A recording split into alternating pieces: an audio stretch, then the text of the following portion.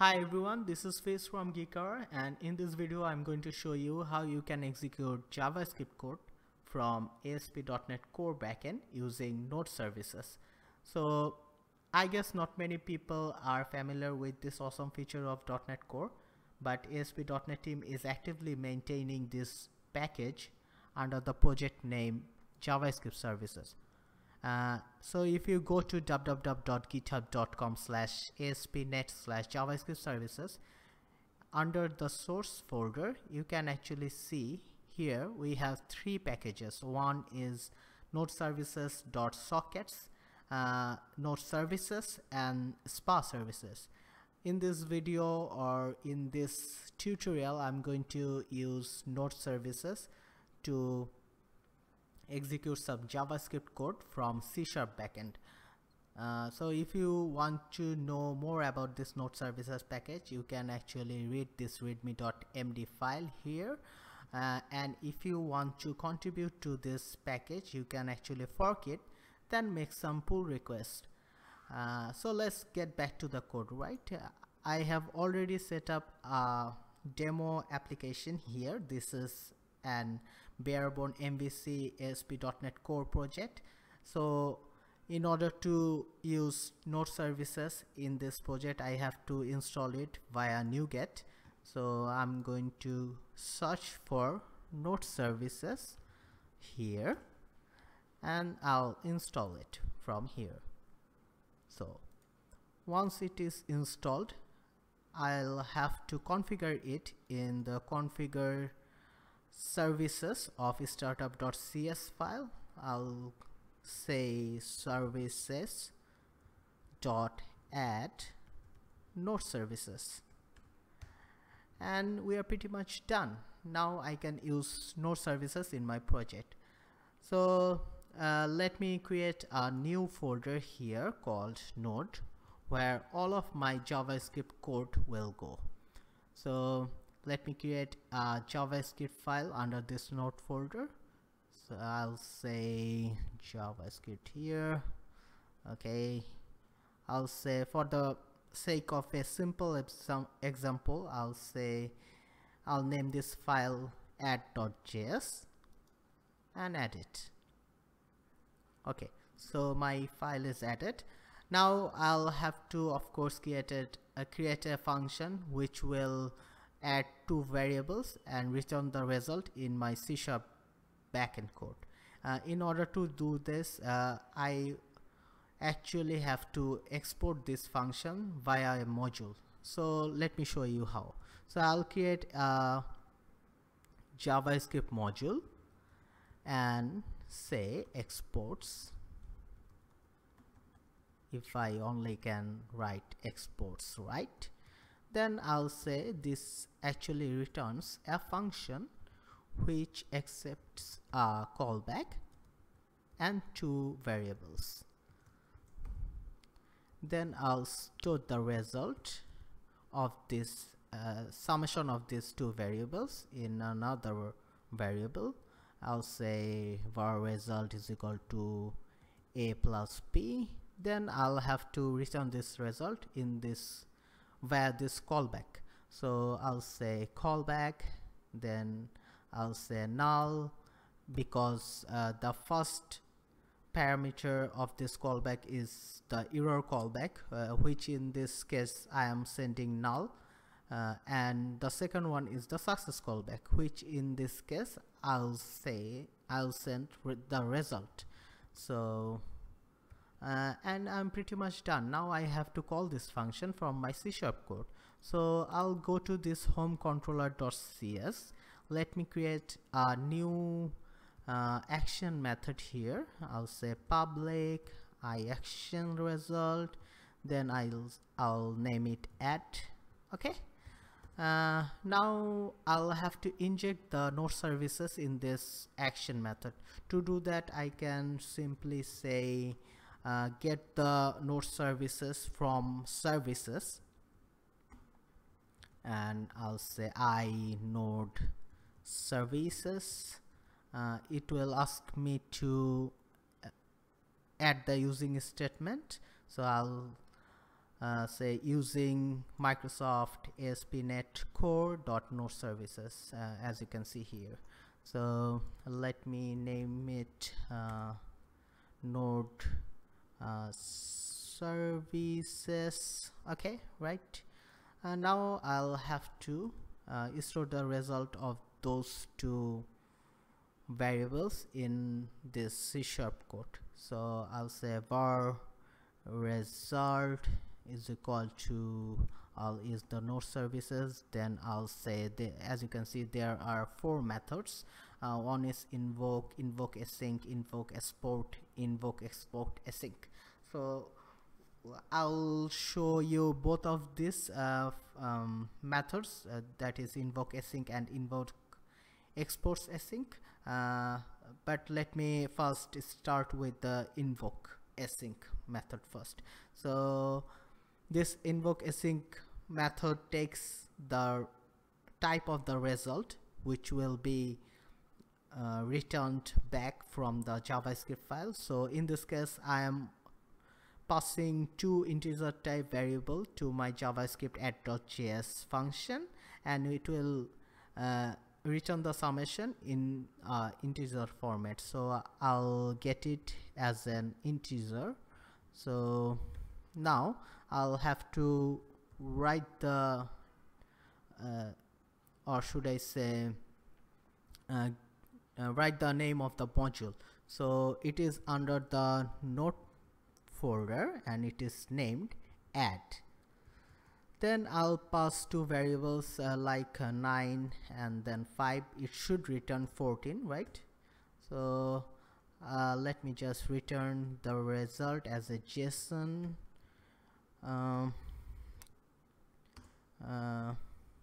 Okay, so I'm pretty much done. The one thing I missed is this invoke async is a asynchronous method, so I'll have to add a await function here, await keyword here, and if I add a await keyword here, I also have to add the async keyword here. And if this is a async, it should return a task. So I'll have to do this, wrap this iAsync result in task. So I'm pretty much done. Let's run the application right now and see if it is working. So once the application is running, I can simply go to, okay, it is taking too much time, let's wait for a bit. Okay, it is done. Let me go to the home controller, then execute the add action. Let me place a breakpoint here. So here I'll say add. Okay, it hits the breakpoint. Okay, so I got the result and the result is 14, right? And I'll return the result as a JSON format. So as you can see here, I have the result, which is 14. So this is very simple, but let me use npm package called Lodash. It is the most shared package on npm. It is actually used for data manipulation. You can use link in C# to actually manipulate data, but for the sake of this really silly example, I'm gonna use Lodash. So in order to do that, first I have to initialize npm here. I can do that by simply running my command prompt here. Then I'll go to my desktop where I created the demo project, and I'm in the demo project. Now I'm gonna initialize the npm. So npm init, take the all default flag. Okay, so as you can see, it creates a packages.json file. So I'll say show all file. So okay, where it is missing in action, I guess. So let me not bother with that, just add the lodash npm package here. So I'll say npm install, then say lodash, and then say save. Okay, so it will install the lodash package in my project. Okay, I'm done. Now let me create a new file here. I'll say new item, and again this is a JavaScript file, and let me call it lodash.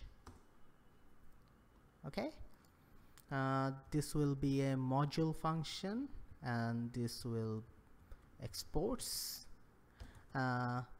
Previously we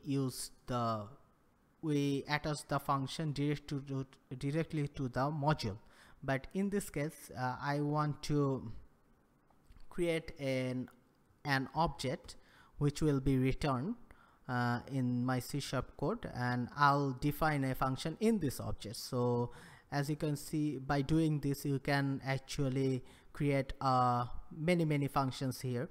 So I'll just use the sort by function of lodash. So I'll create a function called sort by, then define the function, pass the callback, and send the data here, and also send some options here.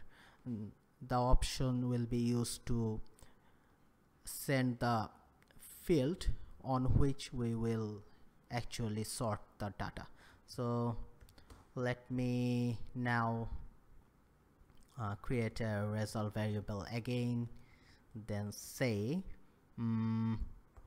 use the lodash sort by function in order to sort the data here, and just use the option here. So I'm pretty much done. Now I'll have to call the callback again here and pass null for the first error callback, and then for the second success callback function I'll say the result. But my JavaScript file is not really understanding this underscore keyword here. It is actually used for lodash.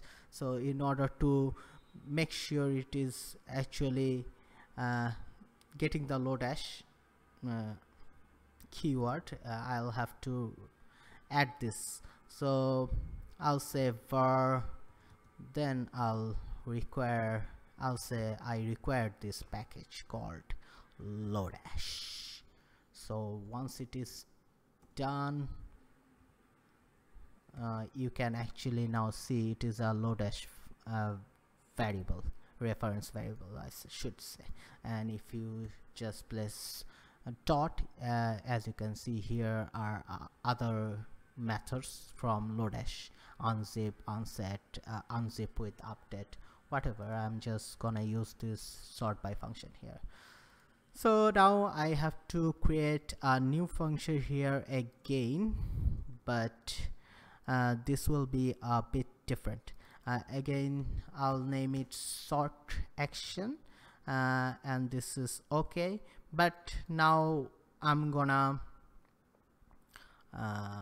execute a function that is returned in an object. So in order to do that, I'll have to use the invoke export async function. So it will return a list of data. So let me first create a type which I will use to create a list of data here. So let me create a public class. I'll say user data, then say it contains two properties. One is name and another one is age. So I'll sort the data on this age field, but first I have to create the list, right? So I'll say var users, or I should say data is equal to new users array of user, then I'll say new.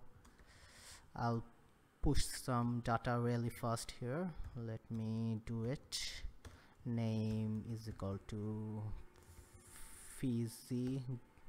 Then I'll say my age is 25. It's actually a assignable variable, assignable operator, which is this one right here. Then I'll copy paste this for a few times, and then I'll change this age variable values. So first I push 25, then I'll say 12, then I'll say 48, and then I'll say 5, my lucky number. So it should return me back this data as sorted by this age field. So I should get the data as 5, 12, 25, 48, right? So let me say it's the Lodash module again, and I'll use the sort by function, because remember we sent the function in an object, so we are getting the function by its key in this object. So here if you see, this is actually the key is the sort by.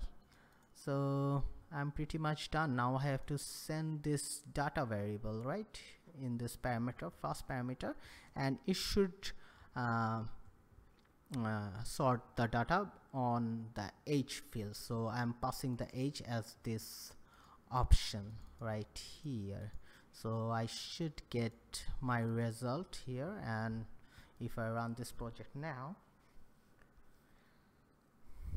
and go to localhost colon the port number /home/sort, I should get the sorted data. So I'll say sort. Let me put a breakpoint right here, and I'll enter this. Okay, I hit the breakpoint. Okay, so I'm getting an error that is saying unexpected character encountered while parsing the value. So I didn't pass the actual return type here, so let me close it. The actual return type will be the array of users, right? So again, I'm gonna run this, finger crossed. Okay,